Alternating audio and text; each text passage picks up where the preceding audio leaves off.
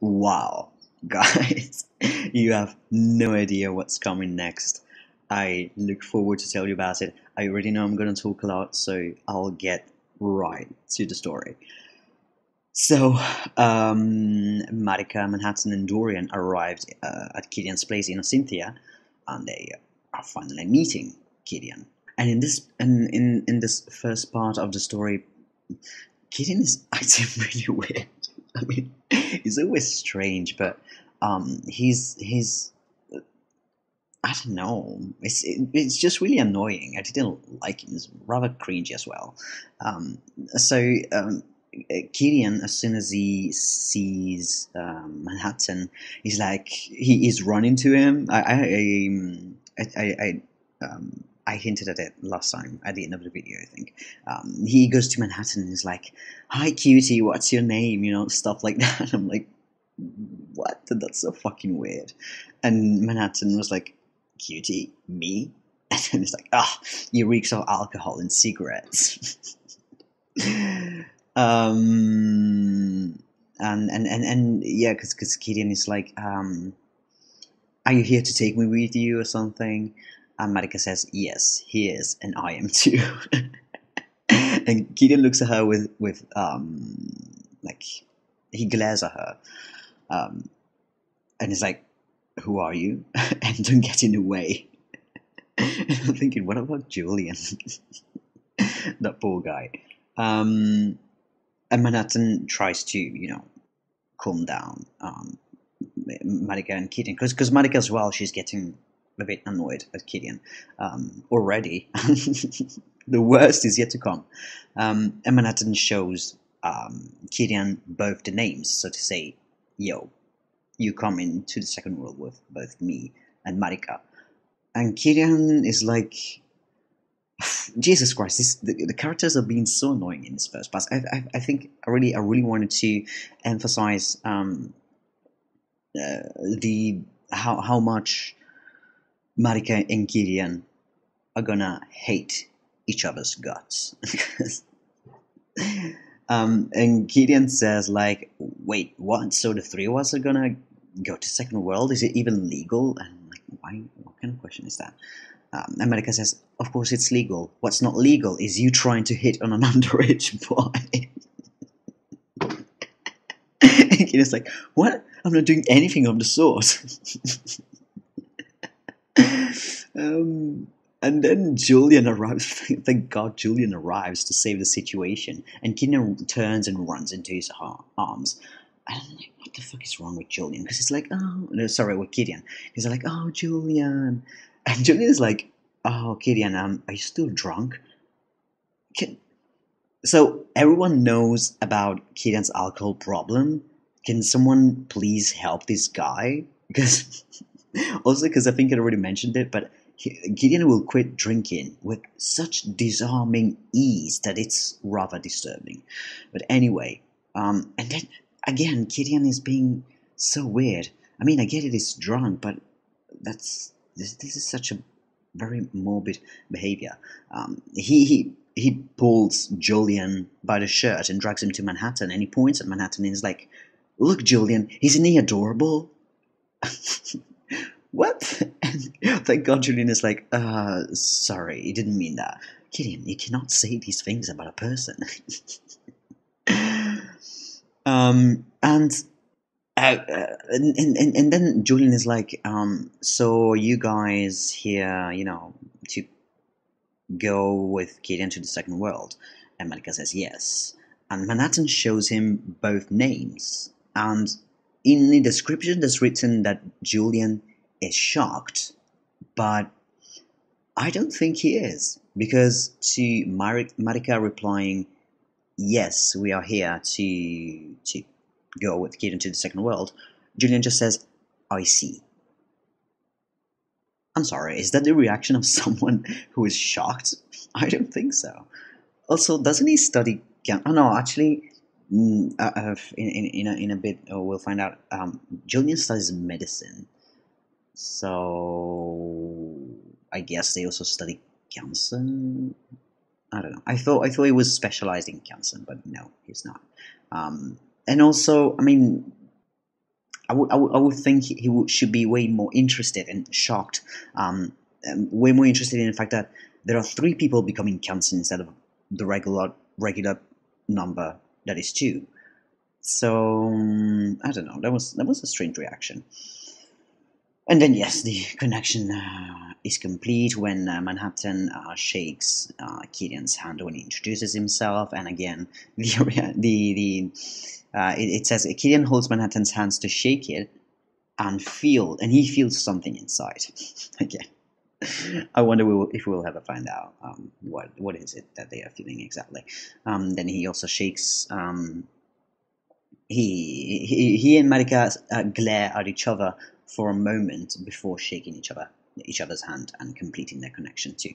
So now everyone has the other 2, the names of the other 2 people in a consent bond. And then Dorian also extends his hand and is like, and I'm Dorian. He's like, you too? No, I'm just here to accompany them. And then I like it. Then I don't know what they do. Oh yeah, I think they have lunch or something. And no, before lunch, Rose is like, I prepared rooms for you, and Kitty, and Marika and Dorian, they go to the room and they just chill a bit. And I like it how everyone has socks ready for them. So for Dorian, he has socks with ducks, and Marika has socks with parrots. And Manhattan is wearing unicorns patterned socks. So they have lunch together. Marika says, did you put that article on the newspaper just to show off or to actually help Manhattan finding you? And Killian says, of course the latter, but a bit of the first one too. So they have some strange exchanges, Marika and Killian. So you can already imagine the relationship between Killian and Marika will be a painfully difficult one. So get ready for the most stupid arguments that are gonna come out of this relationship. Manhattan then asks, who's this Claude Roscoff? And Killian says, well, that will be me. So moi, so you. Okay. And Manhattan says, I know, but like, where does the name come from? And Killian says, nowhere in particular. And Marika says, you're not good at lying. And Killian says, I'm not even trying to. I think I need some more booze. Anyone want some? Yeah. Okay.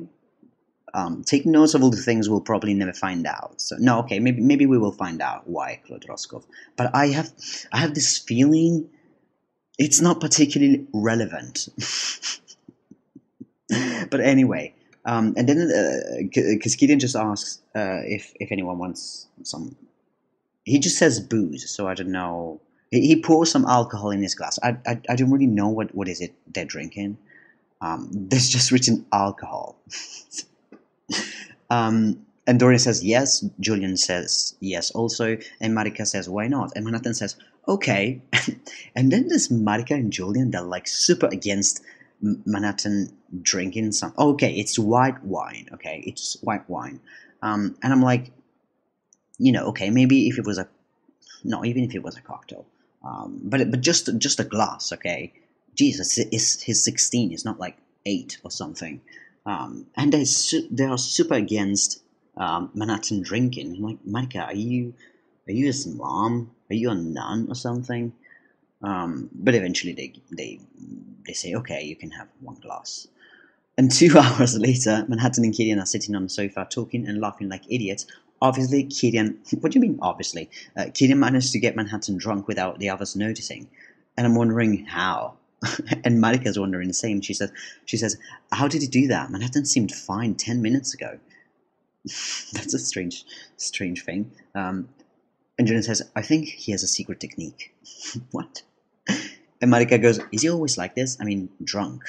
And Julian says, often, yes. Can someone please help Killian getting out of his alcohol addiction? It's not good that no one is doing anything.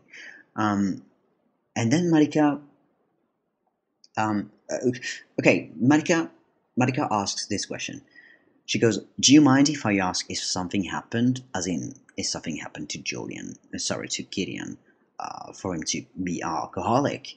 And at first I was like, why has Marika become so nosy all of a sudden? But then I remembered, we will find out, later, why she's being so nosy.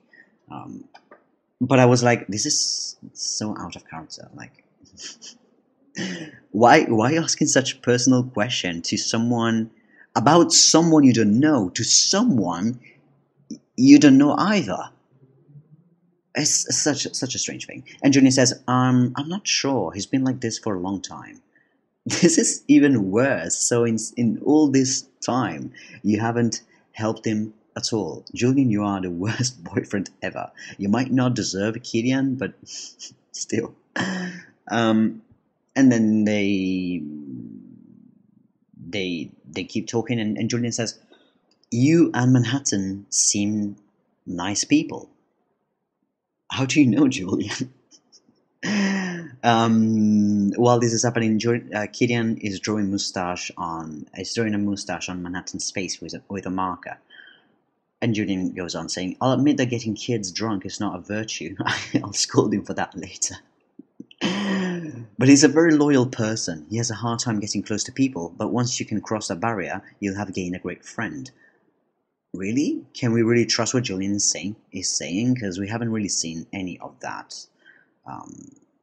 Obviously, Julian is talking about Killian. And then he says, "What I'm trying to say is that the only friends Killian has are me and Rose." Very promising. Marika says, "It's not that I don't believe you, but it's not showing any signs of improvement." Because Killian is drawing a penis on Manhattan's forehead. And Manhattan asks him what he drew, and Killian lies, saying it's a pony. And then Marika asks Julian what he does, and Julian says, "I study medicine." And he asks her, "What do you guys do?" But at this moment, Dorian was sleeping on Marika's lap, and at this point, Dorian wakes up and he stirs and is like, "Oh, I'm so tired." Blah blah. So he interrupts the conversation, and they go to. Oh, they all go to They all go to bed. The day after, Dorian and Marika, they wake up early and they want to go for a run. Dorian wears socks with bananas on them, and Marika with canned beans. And I must say, I really love these ones. I would love to have. I already have socks with bananas, but I would love to have socks with canned beans. I would love that. Right. So Marika and Dorian go out for a run, something, because Killian clearly lives in a mansion with surrounded by woods or something. We see now why Marika was being so nosy about Killian. I still think it was a bit too much, because you cannot just ask a random person, so why does your boyfriend have an alcohol addiction? That was very strange. So Marika asks Dorian, "What about Killian? Were you checking his file earlier?" Because Dorian was on his phone or something. And he says, "Yes, his parents don't live in Cynthia anymore. They moved to CDC many years ago. His father is retired as the head of a big corporation." Again, what kind of it doesn't really matter. So I wouldn't even ask the question. And his mother is some sort of princess. No siblings, homeschooled, started his career as a designer 4 years ago when he was 18. Okay, so Killian is 22. I thought he was 21. Well, it doesn't really matter. No criminal records, just some bravado when he was drunk. Okay. And Marika asks, "And about Claude Roscoff?" And, I mean, wait, because Dorian says, "No idea. Igor said he could find some Claude Roscoff, but he had nothing to do with Killian." And I'm like, why? I mean, this whole thing is screaming there is something up with the name Claude Roscoff, or there is something up in general with Killian, okay? Because normally, no one, literally no one, would wonder why someone chose a specific artistic name to call their company. So, yeah, whatever. And And then Marika says, I feel there's something off about him. And you're the one to talk, Marika. You and Dorian are criminals. Um, and then they just keep running, blah, blah. And Marika thinks, I wonder if Gideon went to see his parents. And again, I mean, normally Marika wouldn't think wouldn't think about something so trivial, considering she saw her mom and sister for like 5 minutes before leaving them, saying, okay, bye, I'm never coming back. But I clearly needed to let the reader know something is up between Gideon and his parents. Something is up with Gideon in general. But we will find out. I don't know about Claude Roscoe, if we'll find out. Wait. I was... the more I read, the more I remembered stuff. Even though I was still able to surprise myself, going, "Oh my god, what really?" And just now, I think I have a faint memory of who Claude Roscoe or where Claude Roscoe came from, but I don't know. I'm not entirely sure. Okay, but anyway, Claude Roscoe is not particularly relevant to the history of Gideon, I guess. But anyway, we will find out a lot of the backstories way ahead in a story. Anyway, then it's lunchtime the day after. They are outside in the garden. They are having a barbecue. Like, okay. Manhattan is wearing socks with spoons. I would love those socks as well. And Gideon arrives and is like, he's devastated by yet another hangover. And Julian's like, oh, Gideon, you look gorgeous. And Gideon says, shut up, cigarettes. And Julian says, I told you I left them on the bedside table. This is Gideon going like, it took me like 2 hours to come down the stairs. And Dorian says, go to Marika. If you ask her politely, she'll give you one for sure. Does Marika smoke? Have we seen Marika smoking before? This is not particularly relevant, but I'm wondering, I didn't know Marika smoked. Well, okay. So yeah, Dorian says, go to Marika. If you ask her politely, she'll give you one for sure. And Gideon says, yeah, and a kick in the balls as well. Probably yes. So Gideon goes to Marika and Manhattan, and he's like, can you, Marika, give me a cigarette? Marika's like, what? All that effort just to ask me that? So what? Nothing, here. And Marika just gives him the cigarette. And Gideon doesn't say thank you, so Marika says, don't worry, you don't have to thank me. And Gideon says, and I won't. Why is he being such a bitch? He's so annoying. And in fact, is that he gets under Marika's skin so much that it makes Marika annoying as well. So it's a mix of characters just being annoying for no reason whatsoever. I think their relationship gets better throughout the story, but I think at the beginning it's just a bunch of whatever. And then Manhattan tries to bring back peace among them. And he's smiling at something, and Gideon is mesmerized by his smile that he thinks so cute. Gideon, you have a boyfriend. Julian is literally standing like 3 meters away from you. And he's talking to Dorian, who says, so the night before, Julian was talking about Gideon to Marika, and now Dorian is talking about Marika to Julian. And he says, you see, Marika is very stubborn, but she knows where to stop. When she sees someone even more stubborn than her, she can't help it but see herself in them and try to stop them, or at least make them reason. I don't know. It's such a weird. What's all this confidence? Like, when have these people become best friends that they are just confessing each other's secrets or something? And then Dorian and Julian, they joke about the fact that Marika, if Manhattan wasn't there, Marika and Keaton would have already, I don't know, killed each other or something. And then Julian and Dorian think, take care of them for us, Manhattan. We have faith in you. And then they're having lunch. Again, these people just eat. This 2 chapters is just them eating. And Julian says, what do you guys do anyway? I know you're still in school, Manhattan. How do you know? Did he tell you? So, okay, from now, there's going to be this action scene. I mean, because I will see, we'll see yet another face of Manhattan's character. And I think that is his true nature. But I can't be sure. Anyway, because this happens. Okay. Julian asks what Marika and Dorian do. Manhattan looks at Dorian and Marika and he thinks, what will Marika tell them? So I guess he not only realized that Marika and Dorian are shady, but he even recognized the Gwiazda bullet.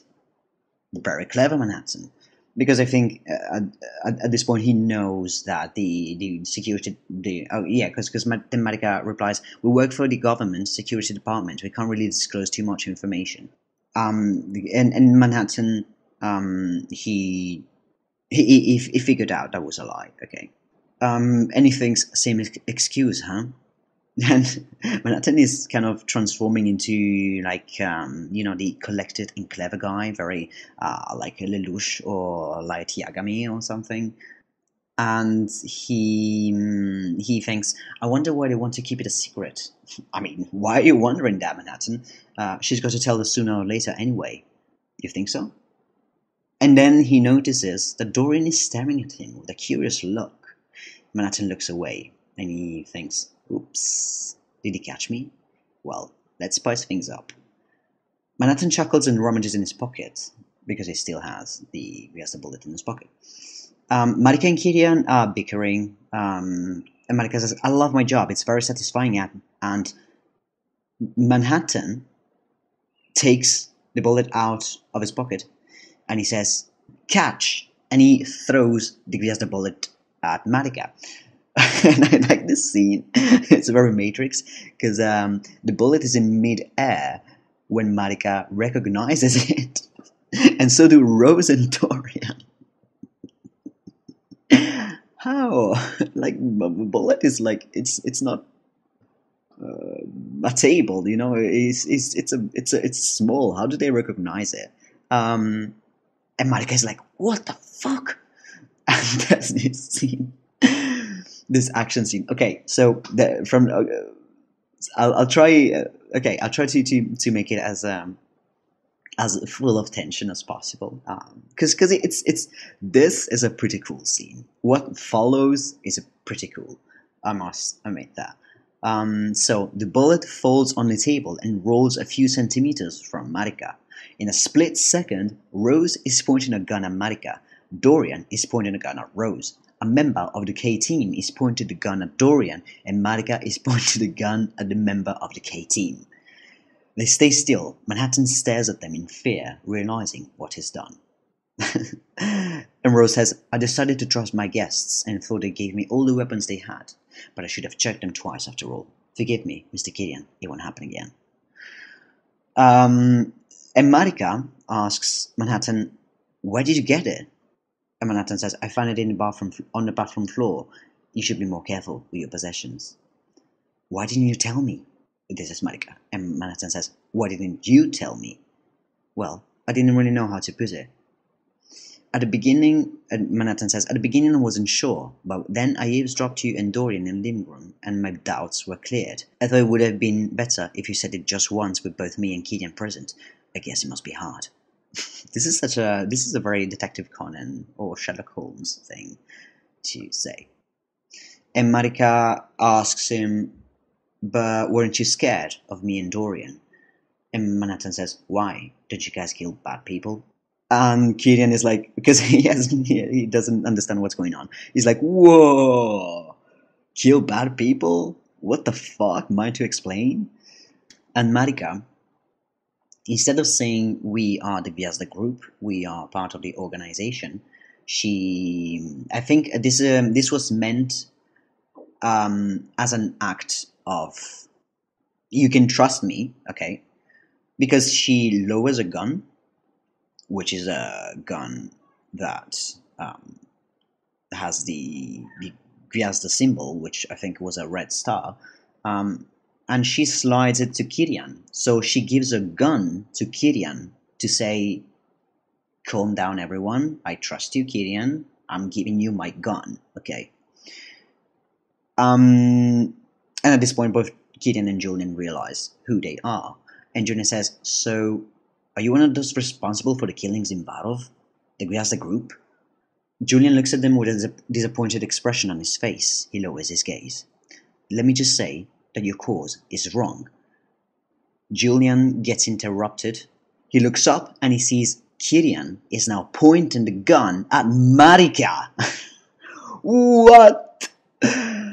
Wow. Wow. That was pretty cool. I hope I expressed how, I don't know, cool the scene. I don't know. I like this scene, and I'm liking also what's coming after. But you will find out only in the next episode. Because yeah, if not, it's gonna become too long of a video. But wow, I'm so excited about this chapter. I didn't think it would have come so quickly, actually, but I'm glad it did, because this has been dragging for way too long. But wow, okay, so what's gonna happen next? And now that Kirian is pointing Marika's gun at Marika, and also I was thinking, I guess Marika and Dorian have they don't only have the Gwiazda guns, because Rose did take their weapons, but they clearly used the Gwiazda only to carry out cancer-related killings. I don't know. I mean, that's my assumption. I think that's, and it's not really relevant inside of the story, but that's my assumption. Because if Rose took their weapons and those weapons were Gwiazda, then I mean she would have figured out already who they were. But she didn't, so I guess they had second knives. Second knives? What? Second guns. Okay. Beautiful.